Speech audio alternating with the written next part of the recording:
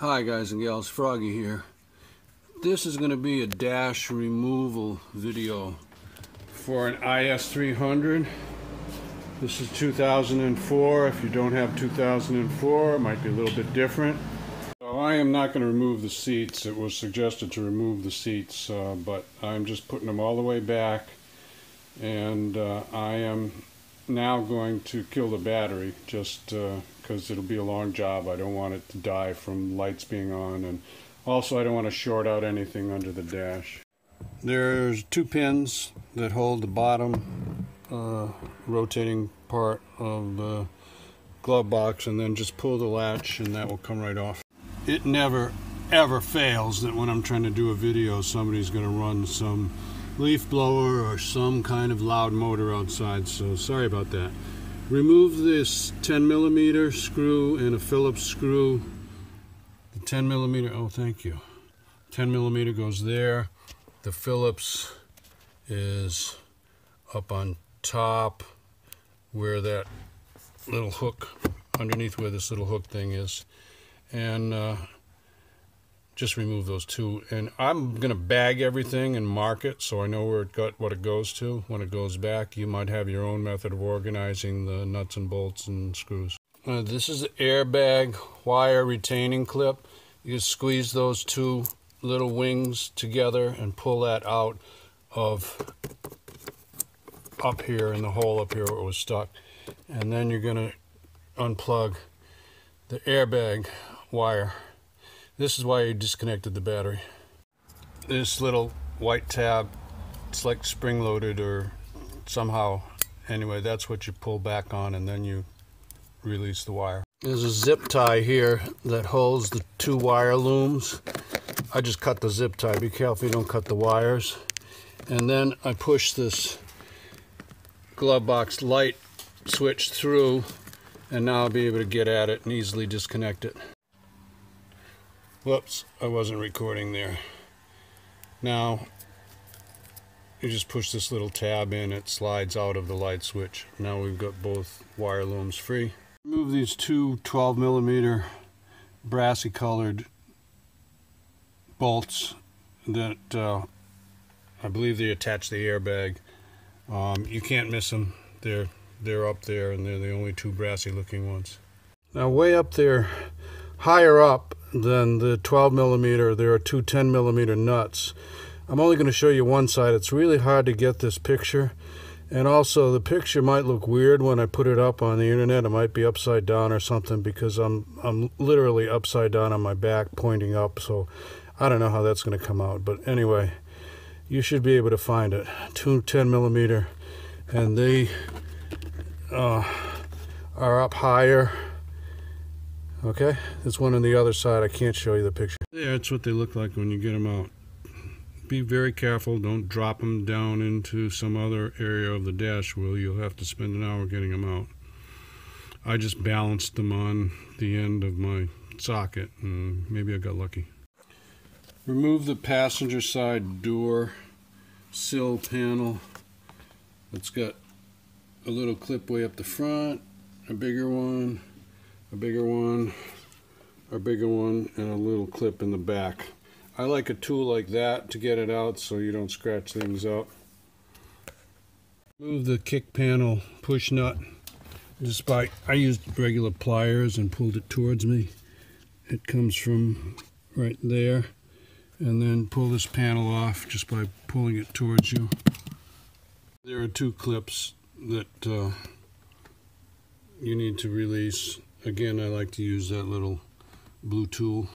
Remove the 10mm bolt that is revealed after you get this kick panel off. Well, now we're going to depart a little bit from the thread that I've been following, because surprise, I've got a nav system in this car. There's usually a cloth tray here if you don't have the nav system, and it's pretty easy to get the cloth tray out. You can go back to that thread on my IS if that's your kind of car, but now I'm going to have to kind of make it up as I go here. I think I'm going to start down here with the shifter console area, work my way up. So I'll be back when I figure it out. Well, okay, after a couple of days we're back on the Lexus dash removal. So now we're going to pry here, and I'm going to use a cloth to protect this, and I'm going to use one of my pry tools. I've got a bag of pry tools, so I'm going to need 2 hands. I'll be back. So there's 3 clips there. Come on, focus. There in the middle and over here. You get those 3 loose. I used a pry tool on each end. Now there's something else up the side I'm going to have to find. I took out one of the vents. It's just 2 pins that go in those holes, so you gently pry them out. I thought it might help me, but I don't really see anything that is going to allow me to release this trim piece. Well, I'm going to go online and try and find something else about where it releases. I found the 3 places here. It seems like there's a clip there, but I pried on it and it didn't come out, and I just don't want to force it. I'm strong enough to break it, and I don't want to break it, so I'm going to go look some more. Okay, guys and gals, I'm back. I went to the internet and I Googled it, and here it is. I apologize to you guys and gals that are saying, duh, you didn't know about that, but this is the first time I've taken this apart, so no, I didn't know about that. There's this little tiny panel that sits right in front of the nav screen, and you have to reach in this little tiny space here to get it started, and then you pop it off, and it's got 3 clips and it comes off very easy, and then it reveals the 2 screws that I fought for about an hour trying to pull the thing out because I didn't have those screws off. So let's get those screws off. And it's hard to get them out once you unscrew them, so I just went and magnetized this screwdriver. If I think of it later on, I'll show you how easy it is to magnetize a screwdriver so that you can, get these loose little bits and pieces out. So just gently pull on this whole thing. I just can't believe how I fought this thing yesterday. Ay, ay, ay. Anyway, just pull it forward, and now there's 3 electrical plugs to disconnect. And looks like there should be plenty of room for me to get at them and disconnect them. If any of them are tricky, I'll show you. They're all just tabs, so I just used a little screwdriver, press this tab down and pull it out, press that tab down and pull it out. This one, I had to press that right there and push it, and they'll all come out pretty easy. That one's just a ground. All right. We're getting somewhere. Wow. I guess I didn't break anything from the looks of it. Remove the 2 10mm bolts there and there.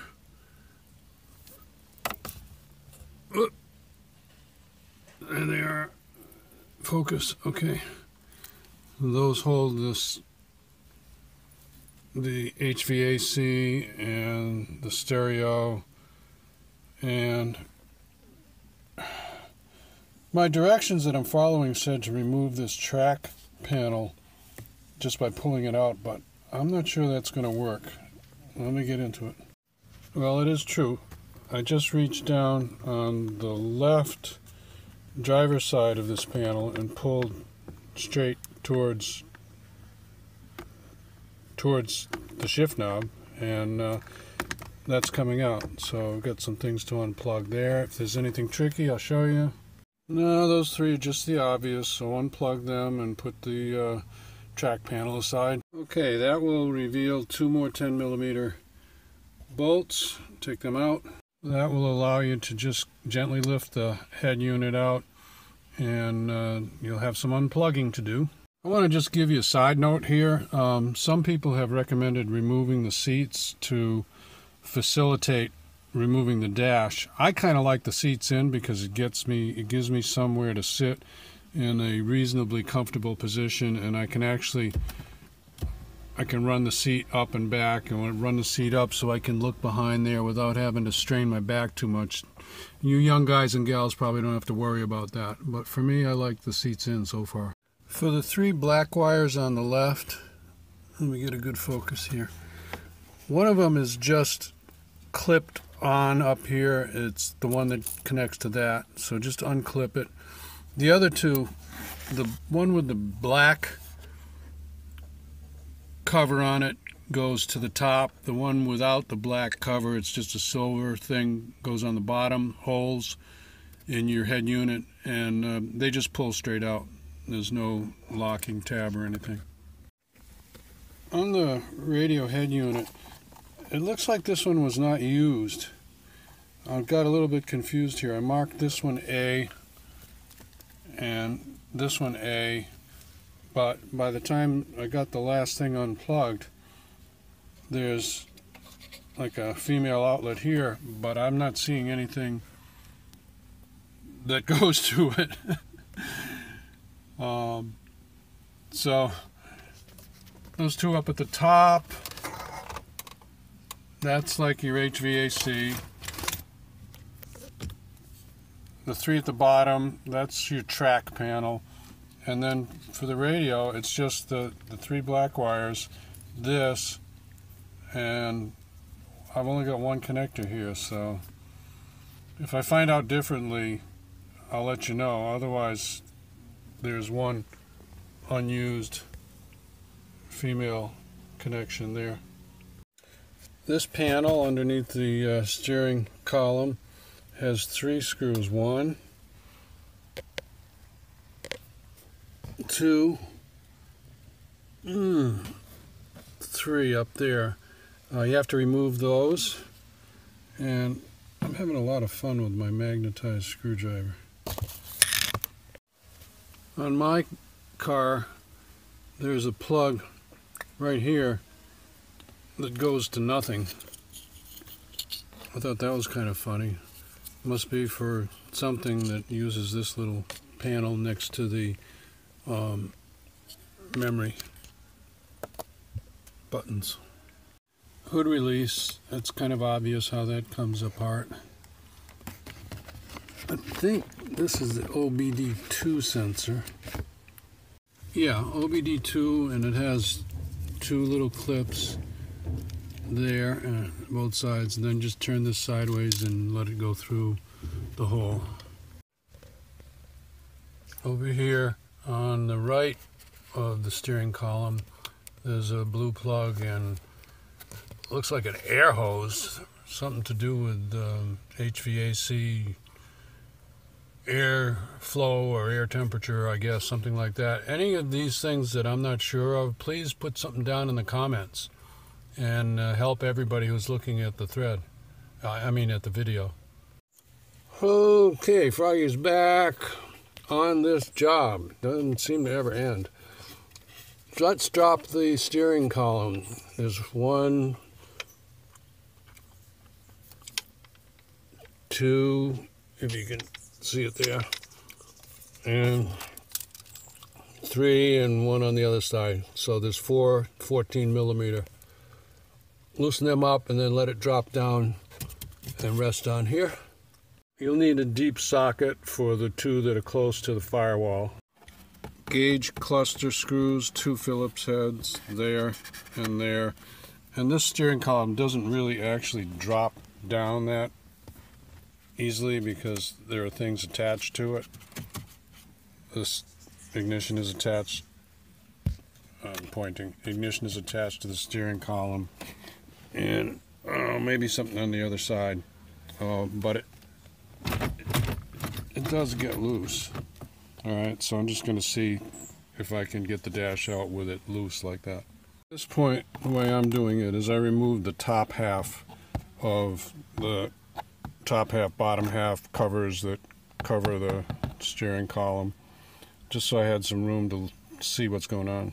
Makes it much easier to take this surround of the gauges and rotate it towards the left, and then you can get at that plug for the dimmer.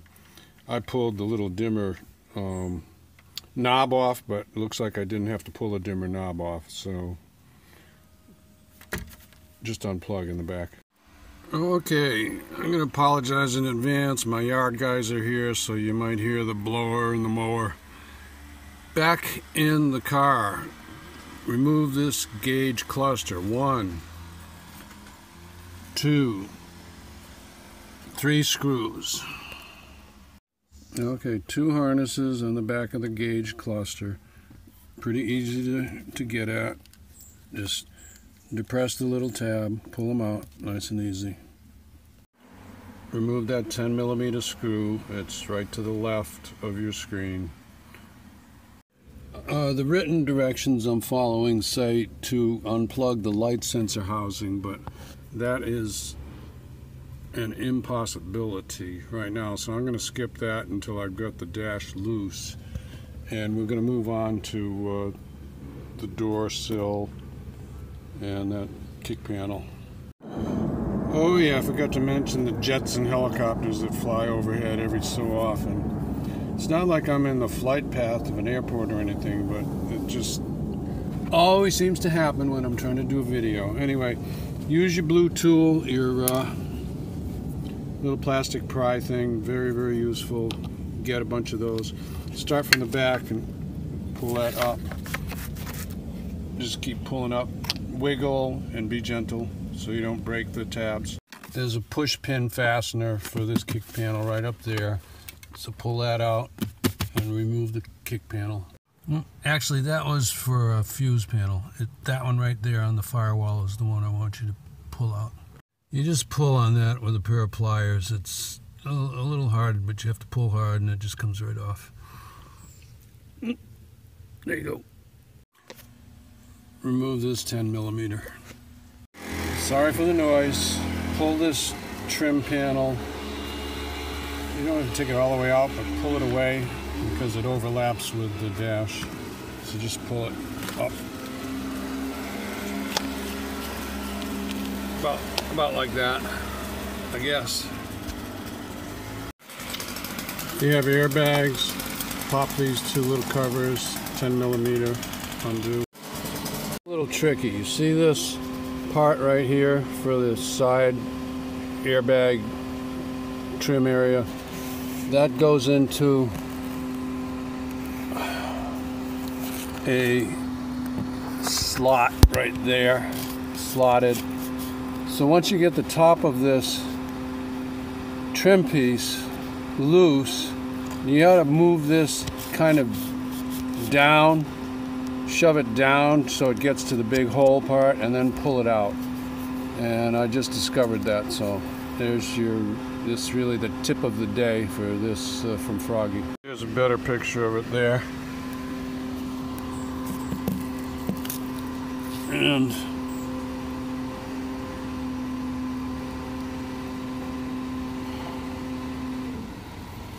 gee whiz, come on. Oh, there it is. There, that's where it goes. So just look at it. It's got to come down a little and out. When it's attached, it's probably like right about there. So just shove down a little and out. Woo! Wondered what a side curtain airbag looks like unexploded. There it is. And be careful. I would recommend you have the battery disconnected and wait 5 or so minutes. I'm doing this without the battery disconnected, but that's my chance that I'm taking. Somewhere in all this there's a sensor and there's electrical connections, obviously. And this is like a small bomb when it goes off. Before you start pulling like a madman, check for any fasteners that you might have missed. There's one right there that I just found. It's ground. Little carpet clips here on both sides. Here's one I just found right here. The head of it is probably a 10mm. The head of it is facing towards the engine, and it goes from a bracket right there to a brace I don't know if it needs to come out or not, but I'm going to take it out because it looks like it's hanging me up. It looks like it might come apart right there also, but I don't know. One or the other has got to go. If I pull too hard, I might break those plastic pieces off, so I think I'll take that out. Found another one here. This is driver's side left of the steering wheel, and it goes up. I don't know, maybe this is a sensor for HVAC, but it needs to be unplugged. Remember, when a guy shows you how to do this, it's on his particular car. Your car might have different options or more or less options, so take this as a general guideline. Remember, I still got to undo those light sensors. Pulled and got a big pop there. That means one of the clips that run along the bottom of the windshield let go. So that's a good one. That's a good sound. That doesn't mean it broke. It just means it let go. They let go with a pop. Well, I didn't know until it just popped up that this cover and the passenger side airbag comes loose. So, well, there you go. Maybe I missed a step. But anyway, I'm going to see if I can figure out how to take that out. I might disconnect the battery to work on that. Actually, I already disconnected the electrical to the airbag, so it should be okay. Okay, airbag out. I had to disconnect this right here. That, at the very least, it makes the dash a lot lighter, because the thing weighs a ton. Now let's see where it can go from here. It looks to me like this bracket has to come out. It goes towards the passenger side, but it kind of wraps around a vent, and I think that's hanging up the removal. Yeah, see that right there? I gotta get that out. That's holding this part of the ductwork. Hold on. Sorry. This part of the ductwork, I think, stays attached to the car when this comes off. I'm not sure, but I'm going to take that Phillips screw out there anyway.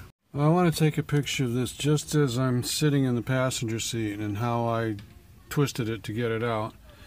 So this vent tube here, I left it attached, and I put a piece of tape on there to hold it up so out of the way, because it was just dangling loose on that end.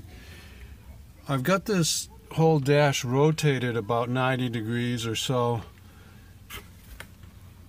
I got it over the shift knob, and I got it past the parking brake lever. I guess I could have put that down, but I'm on a slope, so I had it pulled all the way up. And just kind of twisting it and maneuvering it. Passenger side seat is all the way back. Wheel is tilted all the way down. And this will come out the passenger side this way. I never did find anything that connected where those sunlight sensor bulbs are to anything. So I don't know what was going on somebody else's car, but not on my car. Here's a picture of the clips, 5 clips that you're going to pull. You have to kind of pull straight back, and there's no place to grab it easily, but pull straight back to undo those 5 clips. And so now you can see where they are, so you can kind of concentrate your grip or your pressure on where those things are located. Okay? Oh boy, there's maybe that right there. I'm zooming in, it's in the middle of your screen. Maybe that's the plug that somebody else was saying you had to unplug, but in this car it's not attached, so I don't know. Maybe they did something differently on an 04 than they did on some other years. And the like I said, those 2 little sensor circle things are not connected to anything. Actually, it looks like those sensors, which are like right there on the other side of where my hand is, this wire that I unplugged kind of late, and I said it was a sensor, it was next to the vent area over up in here. Sorry, up in this area. That's for those 2 sensors. So just a different location or different routing of the harness, I guess. So I'm going to wrap this up. Credit to SilverLex04 who gave me the thread, gave everybody the thread with lots of good pictures that gave me the idea that I could pull the dash out and do a video on it. So thanks, Silver. And give me a thumbs up or a like if this helps you out. Subscribe to my channel if you want more from Froggy, mostly automotive, but I have a little bit of this and that, whatever I think might be helpful to people. I'll see you later. Froggy out. Be careful doing this. Bye-bye. One more thing, in case anybody wondered, I took two nuts and secured the steering column back up to the bracing inside the dash area and started the car up. And you can drive a car without a dash and without a head unit and without a nav unit and without a whole bunch of things. I'm sure I'm getting a passenger side airbag missing code or something like that, but I'll deal with that when I get it back together. Oh, I'm not going to put anything on this video about refinishing. I've got other videos for refinishing, as do many other guys and gals. So this is just dash removal, and to put it back in, look at the video again and do the opposite of taking it out. Okay, I'm not going to do a video of putting it back in. Bye-bye.